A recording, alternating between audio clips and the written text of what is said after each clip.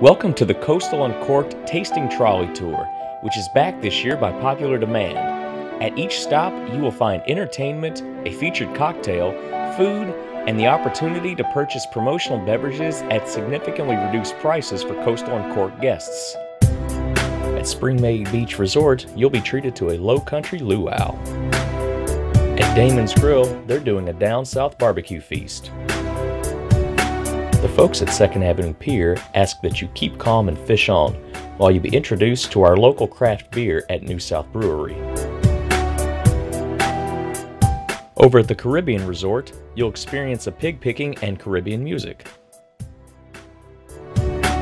Get ready for a little Americana at the Breakers.